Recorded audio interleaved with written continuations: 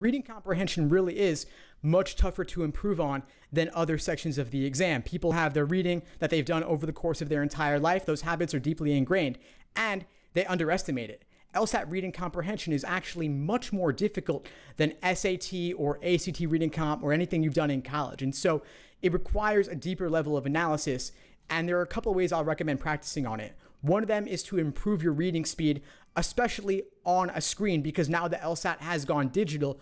You're going to be reading on a tablet, and the LSAT is way more complicated than the clickbait and listicles we're all seeing on Facebook, right? And so you've got to get used to reading that dense text on the screen. Two tools for that. They're both websites. One is called phrasereader.com.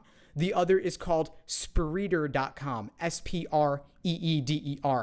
And these are both free. What you do is you copy paste text into a field and it displays it to you at different speeds. So you can gradually improve your reading speed and get used to reading on a screen at the same time. So you could copy paste in from The Economist or Scientific American, but if you have the PDFs of the old exams, you could also actually copy paste in your actual LSAT reading passages into the app and gradually increase your speed from maybe 200 words per minute to 225 to 250, all the way up ideally to maybe 400 or so.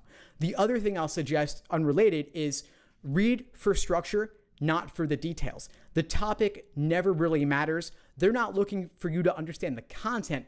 They're looking for you to understand the way in which the author of the passage goes about making their argument. So don't do more work than you really need to do.